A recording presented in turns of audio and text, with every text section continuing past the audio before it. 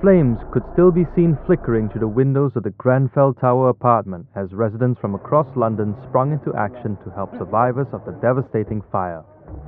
A relief centre not far from the disaster has been set up, and many Londoners have come with bags and even whole shopping carts of food, water and clothes, offering much-needed help to the victims. Temporary shelters have also been set up in a nearby gymnasium and other neighbourhoods.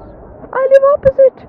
I looked out of my window and I could see the whole thing in terrible fire. I was shocked. So I came out to the Latimer Christian Church on the corner opposite, and we've been praying with people, sobbing and crying and very upset. And we've been hugging them and praying with them and giving them tea and coffee and water. It's very, very sad.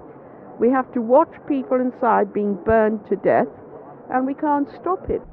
At least 12 people have been killed in the inferno, and the number of deaths is expected to rise as many remain missing. My husband's family were living there. Is your husband's family okay? Three of them, yeah, but we couldn't find my father-in-law. The Grenfell Tower apartment block was home to about 600 people. The cause of the fire remains unknown.